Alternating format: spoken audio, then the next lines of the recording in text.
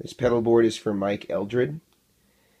A few things about connecting this pedal board. It has the options to go wet-dry with the timeline in a wet amplifier with the remaining pedals in the dry amplifier, or it has the option to send everything in front of 1 amp in mono.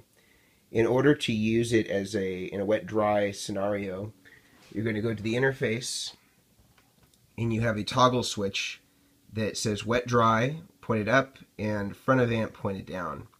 If you decide that you would like to use wet-dry and have the timeline in a wet amp, you will put the toggle up to wet-dry.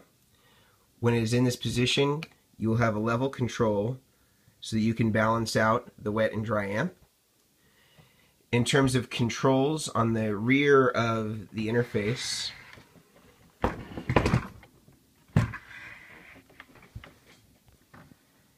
you will have a polarity and a ground switch. You'll also have a trim, but that will only be exclusive to the output buffer that's going to the dry amp. You'll also, on the side when you're connecting, you'll have your guitar input, you'll have your dry amp out, your wet amp out, and then your speaker through here.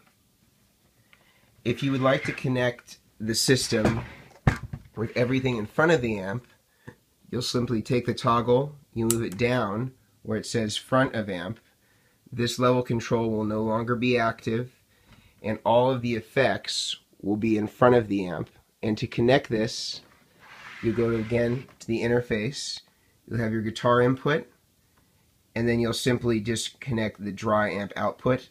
And although it says dry amp output, everything will be in front of the amp, including the delay.